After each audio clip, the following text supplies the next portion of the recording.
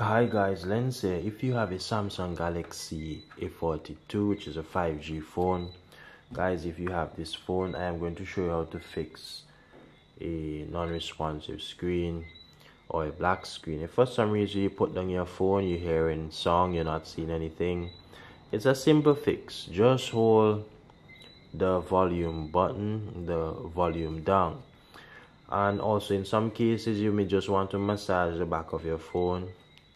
This is if you have dropped your phone, maybe one of the ribbon is detached or not connected properly, so you can just massage the back of the phone gently. Most of the time you will hear a clip, right? Clipping sound. So to do this, you hold the volume down, power button, and just like that, what do you know? You will see the Samsung logo showing.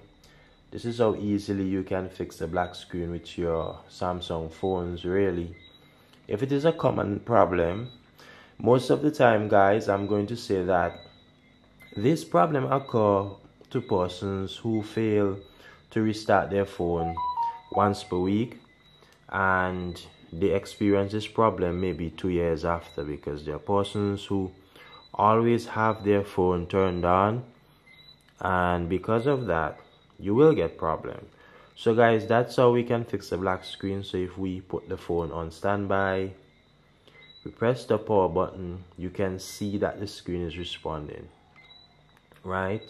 If it happens that you get further complications, guys, then you can do the force restart again, or you can just do a factory reset. That can help. So I hope that this was helpful, guys. Just let me know in the comment section if it was, and I'll see you in the next one. Do like, share, and subscribe.